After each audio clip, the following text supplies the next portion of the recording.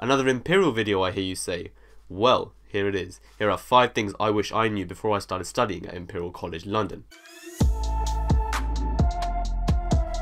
Hi, my name's Devin. I'm a 4th year medical student at Imperial College London. Welcome back to my channel. I make videos about student lifestyle, medicine and tech. And so if any of that interests you, make sure you smash that subscribe button down below. Now before I get started with this video, another video you guys might be interested in is my Boston Imperial Miss video, which I will link over there and also in the description. It's quite a useful video if you guys are applying to Imperial, just like this one would be. And some of you guys who have already applied and are receiving your accommodation letters right now, confirmations, all that stuff. If you guys want to find out more about Imperial accommodation, such as Woodward, Bitehall and all the other ones, I will link all the videos that I made in the description down below as well. So make sure you go check that out. Now, as I said before, this video is going to be all about me going over some things that I wish I knew about Imperial College London before I started studying there. And I had these like weird thoughts and like expectations of what Imperial was going to be like, and I know that if someone had told me these things before I actually went there, it would have made the wait to start studying there a whole lot easier and would have just relaxed me a little bit. So the main audience for this video is going to be people who are looking to apply at Imperial in the next few years or whatever, and people who are literally starting within a month's time of making this video. So that's the main aim, just to make you guys feel more at ease. And with that said, I hope you guys do enjoy. Let's jump straight into the video. Numero uno, you will find your people. I feel like whenever people hear about Imperial, they just start thinking that everyone's a bunch of nerds with a boring personality, and there's no social life, it's just work, work, work for them, they don't go out, and that you won't get along with them. But it's really not the case. I feel like Imperial's just like any other university, with a range of different people, different personalities, different interests, and a great place to find people with the same interests as you is clubs and societies. I mean, that's why it was made, and if you go there, you will definitely make friends for a lifetime. Now I know that moving out can be quite difficult and daunting. I mean, it's a reasonable worry to have, if someone's going to like you, if you'll get along, if you form that tight-knit community that we all want to have. But if it's a worry of yours, then it shouldn't be the case if you're applying to Imperial. Now the next one's a bit of a deep one, but it is that you deserve to be at Imperial. I always used to think about this. Am I smart enough to be at Imperial? Do I deserve to be here?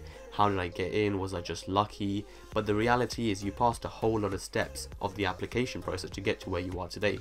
And qualified people at Imperial thought that you deserved a place at Imperial. And that's gotta mean something. Now obviously they might have made a mistake, but like chances are quite slim.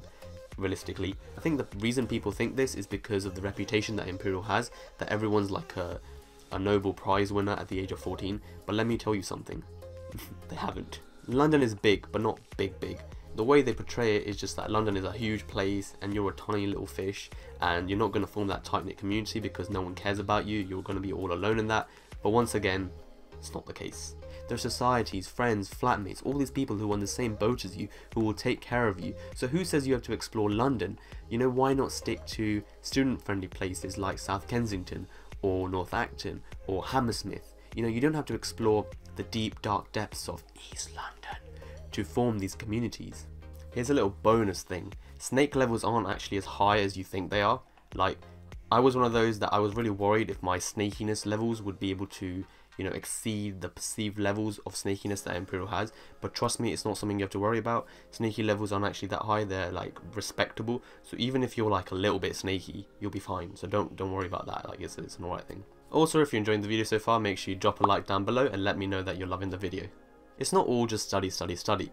Now, I covered this topic in a few videos, but that was more directed towards medicine and not Imperial as a university. So this time I'm going to be talking more about that. Now, there's no denying that workload at Imperial is quite high.